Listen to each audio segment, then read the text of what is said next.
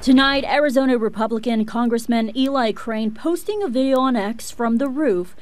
It's not that steep at all. Where a gunman fired at former President Donald Trump at a rally in Pennsylvania on July 13th. See that water tower behind me?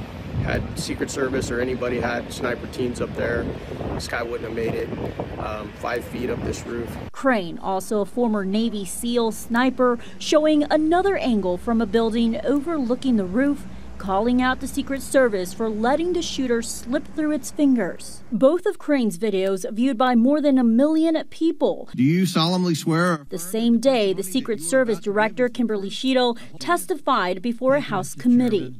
The assassination attempt of former President Donald Trump on July 13th is the most significant operational failure of the Secret Service in decades. Lawmakers on both sides of the aisle grilled Cheatle for answers on what went wrong, including Arizona Republican Representative Andy Biggs, who did not like what she had to say at the hearing. As someone who said the buck stops with me, I'm going to stay in my job, I'm going to give the answers to the American people, and I know what happened, except for you're not going to tell us.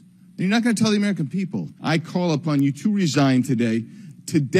Arizona Democratic leaders echoing the push for Cheatle to step down. Representative Greg Stanton saying she has lost my confidence and that of the American people, she should resign. And Ruben Gallego saying, as head of the Secret Service, Director Cheatle has the solemn responsibility to protect our nation's leaders, and she has failed.